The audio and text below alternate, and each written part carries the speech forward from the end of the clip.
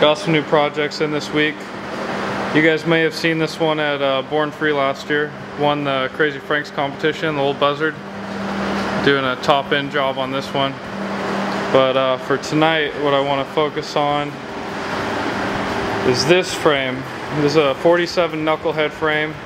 It's heavily molded.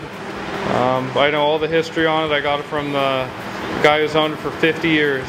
And he unfortunately got sick, and I took it off his hands and finished the build for him. Had a 49 panhead motor in it, everything polished. You can still see the trans has got a little shine left to it. But what ended up happening is it cracked my engine cases on the front left motor mount and the rear right motor mount, and I started finding hairline cracks in the bondo around both the front and rear motor mounts. So I've got to strip it and see if something broke or what happened. Hopefully we still got the sidecar loops in there, but there's only one way to find out. This front end never went on it either. It had an extended 45 springer. I just put that one on so I could roll it around. But yeah, get to it. This disease has bed in her brain. It'll soon end the rest of her. So in a way she'll kind of die twice. Well, I know this may sound selfish of me, but I'd like to put her out of her misery. Sometimes I wish I had this disease, so I too could forget her grave.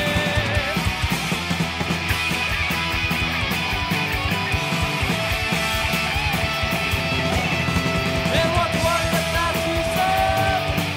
And who did you say you were? Where did you say we are?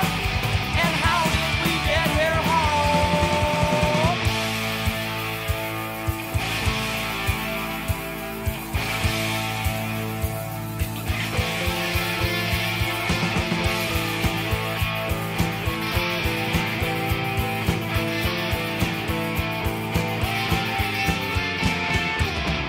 So now you've met my mom, and I hope you enjoyed yourself.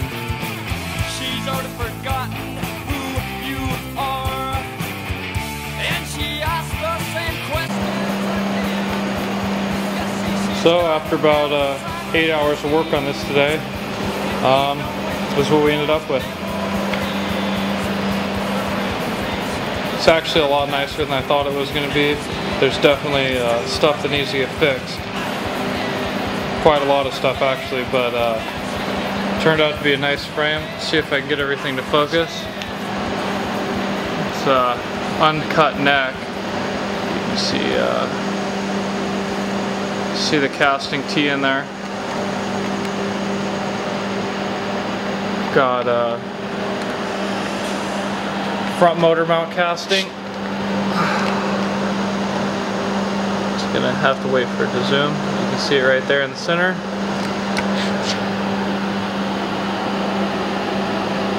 Rear motor mount. And we've got the axle plate too. If we can zoom in. I didn't want to go too deep on this because it's faint already, so I'd like that to stay there. But I've got all our numbers. So it's actually a really good frame to recondition and put back to stock. Motor mount's still there.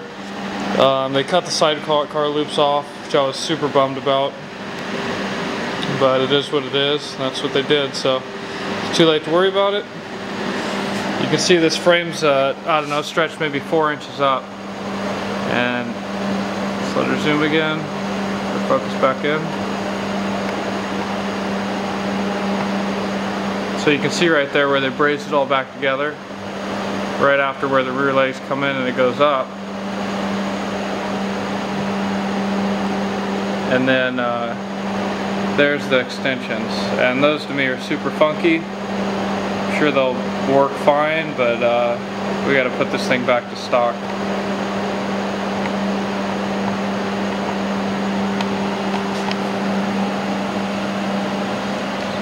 So this frame's gonna either go to Washington, to Wasco Frames, and get fully reconditioned there, or to Dr. John's in Anaheim. One or the other, I don't know. I'm debating on how crazy I want to go on this frame still. But tomorrow it's going to go out to get sandblasted and get the rest of this little bondo off. We'll see how it looks when it gets back.